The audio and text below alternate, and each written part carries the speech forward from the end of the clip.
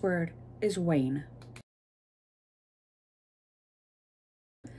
To wane is to become smaller or less, or in other words, to decrease in size, extent, or degree. The national scandal caused her popularity to wane.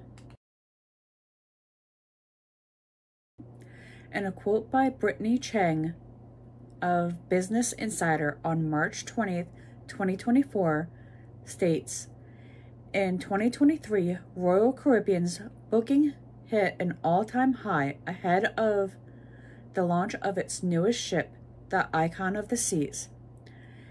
Interest has yet to wane. The 3 strongest booking weeks in the company's history were at the start of 2024 and wave season, when cruise lines typically roll out flashy discounts to incentivize reservations.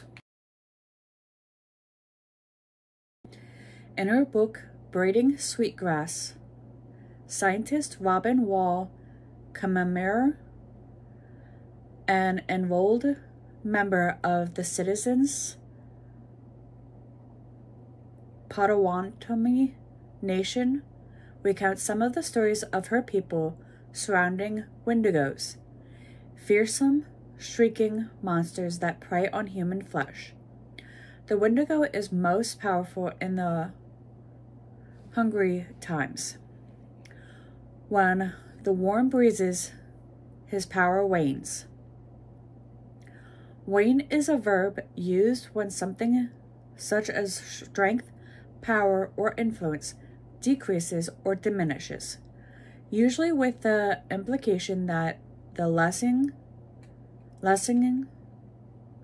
and gradual nature, or as the case of the Wendigo, seasonal. Daylight wanes as the summer. In a classroom, one's attention may be said to wane if minute by minute one becomes more interested in watching birds through the window than following the point of the professor's lecture. For centuries, wane has also been called upon to describe the seeming decrease in the size of the moon in the later phases of the lunar cycle. The traditional opposite of wane is wax, and once common but now rare synonym of grow. Wane and wax have been partnered in reference to the moon since the Middle Ages.